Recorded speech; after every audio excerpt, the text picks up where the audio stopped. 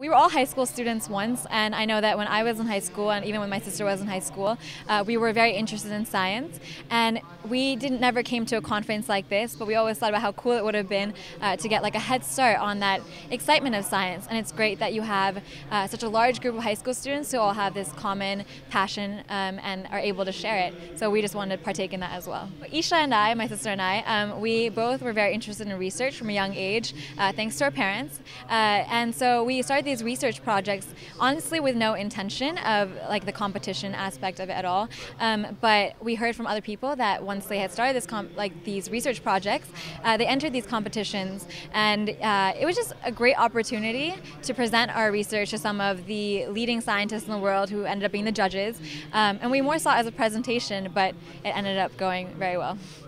I do believe. I mean, I am a little bit of an old soul in the sense that I do believe in personal interaction being like the best form of interaction. Obviously, technology has been a great help in terms of like the sharing of knowledge, but the kind of passion and enthusiasm that people have for science is something that I don't think can be communicated online, and it is something that you can see, like even if you look at the audience today, you can see that as a personal sharing of their passion. So I definitely think there's a significance to personal interaction.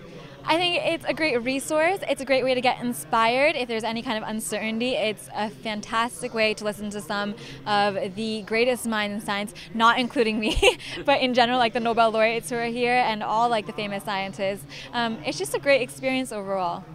Oh man, I'm excited for everything. Even looking back in the past 10 years, I think each decade brings along revolutionary scientific discoveries, advancements, whether it's like stem cell therapy, even just like in terms of healthcare, making it more like technologically advanced. I think technology and medicine will have an even greater intertwining in the next decade.